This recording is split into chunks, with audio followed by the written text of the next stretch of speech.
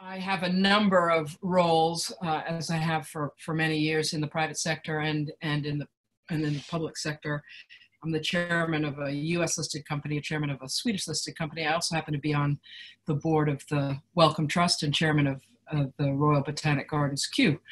And in those various roles, I have watched the unfolding of the COVID crisis with alarm and some deep-seated curiosity.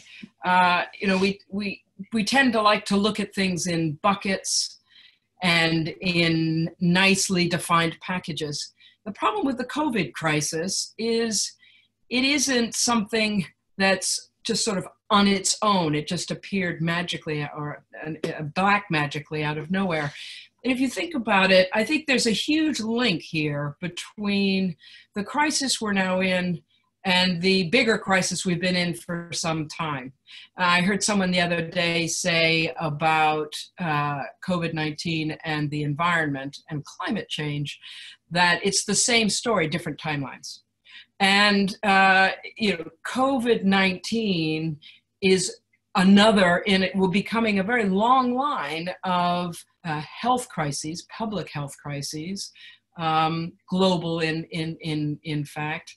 If you could start with H1N1, SARS, MERS, Ebola, and now we have COVID-19.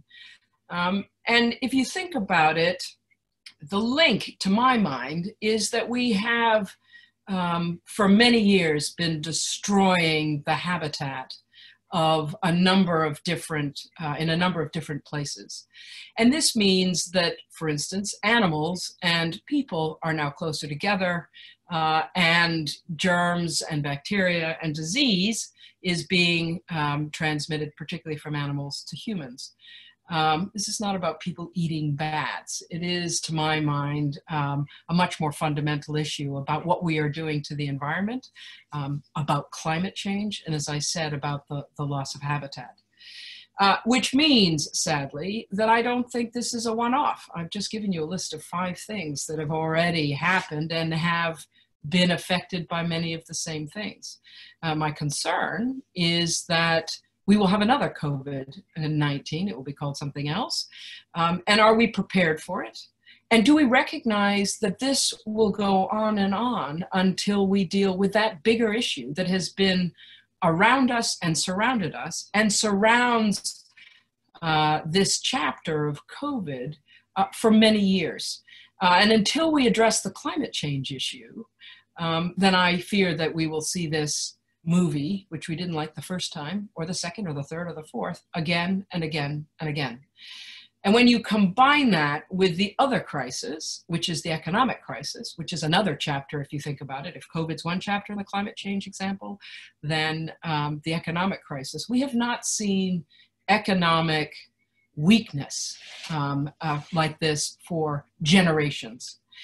And it is getting worse by the day. 20% of the United States families can't feed their children now. We are seeing unemployment at levels we haven't seen in many places since the Great Depression. And in fast-moving economies where skills have to change, if you have people out of work for this period of time, they will not have the skills to have a job when they go back.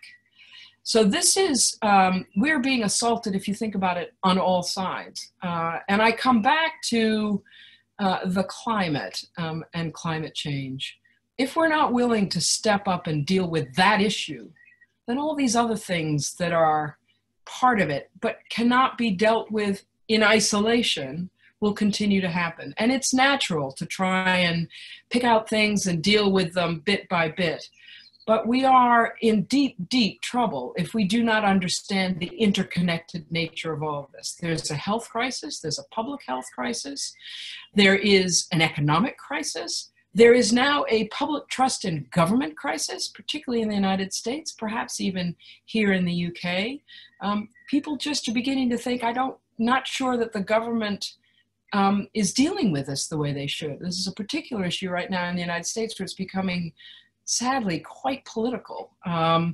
So if you think about it, people think about climate change as a question of greenhouse gas emissions or renewable energy or saving forests. It's much bigger than that, and the implications are far wider than that, particularly in light of it's one thing for a company to reduce its greenhouse gas emissions, but if we don't deal with the fundamental loss of climate, of habitat, then the issues aren't just that the air is not good to breathe, that it affects us in many ways. It is much more fundamental.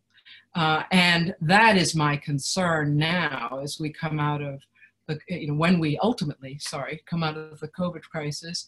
Not just will we have learned and have the playbook. The Obama administration had a 65 or 69 page playbook that they handed over to the next administration. Bill Gates had predicted, and Obama had predicted this in 2015. So we knew this was coming. We knew it was coming not as an esoteric theoretical issue. We knew it from previous experience. So are we going to be prepared for the next one? Because there will be a next one. Will we have the resources? And will we have the willingness to set things aside so that we can deal with it? And then more fundamentally, can we deal with what's at the heart of this so that we can ultimately reduce the likelihood that there will be another example and another devastating disease? And Ebola has been a devastating disease in many parts of the country. It hasn't affected the developed world as much, obviously. We now, thanks to work funded by the Wellcome Trust, finally have a disease. It took have a vaccine. It took them 5 years. We just can't afford to have another one of these, particularly on this level. So, the challenge for all of us, I think, is to think about what can we do as people joined up to help people understand the enormity and the all-encompassing nature of the interconnected crises that we now are dealing with, so that we can get our public and private sector to work together to deal with all of them, so that there is a lasting solution that deals with this. And my concern right now, I'm not sure we're ready to do that. And that I find that deeply distressing.